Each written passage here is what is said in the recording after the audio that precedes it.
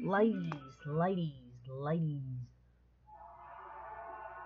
I'm here on the Schmeal, and I'm here on the Schmeal, and I'm here to talk about some NBA, or sports, talk about some NBA news, basically, around the world of the NBA, ladies and gentlemen. So,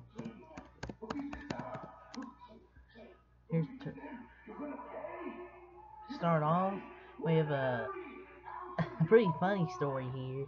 A bettor placed $10,000 basically betting on the Sacramento Kings to win the NBA championship in 2023. Pendejo face for that person. They bet $10,000 Sacramento Kings to win the NBA championship. There goes $10,000 down the drain, ladies and gentlemen. $10,000 is down the drain. Like, just give it a charity or something, man. That's $10,000 you won't be seeing ever again. Just donate the damn money to charity. Wasted 10K.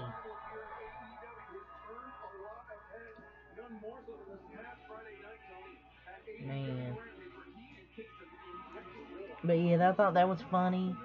Patrick Beverley, he's drawn interest from the Lakers. He's drawn interest from multiple teams here.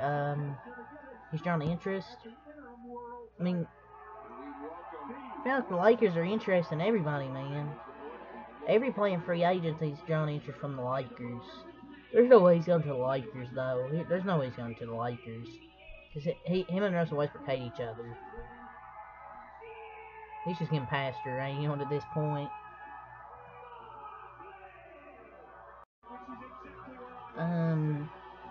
Here's some top 10 jersey sellers in France. So we'll go over that right quick. Stephen Curry is number 1. Ja Morant, number 2. Jimmy Butler, number 3. Surprising, Jimmy Butler, number 3. Number 4, Giannis Antetokounmpo. Number 5, LeBron James. Number 6, Luka Doncic. Number 7, Tyler Hero. Number 8, Paul George. Number 9, Kawhi Leonard. And number 10, Joel Embiid. Then Europe knows Jimmy Butler, ladies and gentlemen. But Rudy Gobert in his own country is not a top 10 jersey seller. Man. But Tyler Hero's up there at number 7, but no Rudy Gobert, even though he's from France. Damn.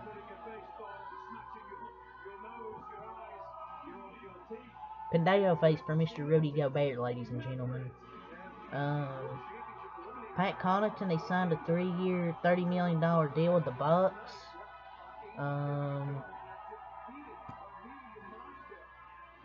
And the deal that takes the Bucks' key shooter and well-regarded leader through the 2025-2026 season. I mean, it's kind of a steal for real. Good three-point shooter. The Bucks needed to keep him. I think he's worth that money. I think it's probably like $10 million per year. $10 million per year probably over 3 years. So good deal here. NBA. The NBA is going to improve elimination of a transition take foul. So basically, what we're talking about here is the fouls in transition. Take foul was overly used by teams on defense to eliminate fast break opportunities in which the defending team was at a numbers disadvantage. The NBA's competition committee is moving forward with a proposal to grant the team an offense with 1 free throw and possession of the ball if the team on defense employs the take foul. So basically, if you now take a foul in transition, the offense will get a free throw and possession of the basketball. So I kind of like these because I like when teams go in transition because it's much more fun. When teams do that, just take fouls, it's kind of lame.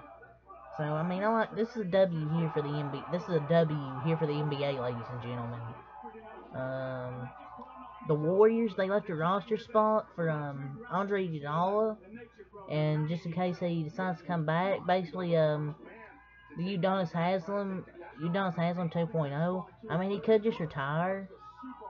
Let some young blood take that spot. Just let him retire. I mean, just let him retire. But I honestly should say, I mean, they have a good chance of winning a championship again. So I mean, you might as well stay. I mean, so yeah. Any other news? Any other news? Gorgon Dragic, he said the reason why he didn't sign with the Mavs is because he didn't want to be like a cheerleader. Basically, they wanted him to play one game except for like the next 5, and he said he can easily play like 20+ minutes. I mean, he straight up just called him out. Basically, I just don't think he's gonna get 20 minutes. I think the Mavs are just mad stupid. I mean, he's a good, decent backup. I mean, he went to the Bulls though, where they have like Lonzo, Alex Caruso, Kobe White, Zach LaVine.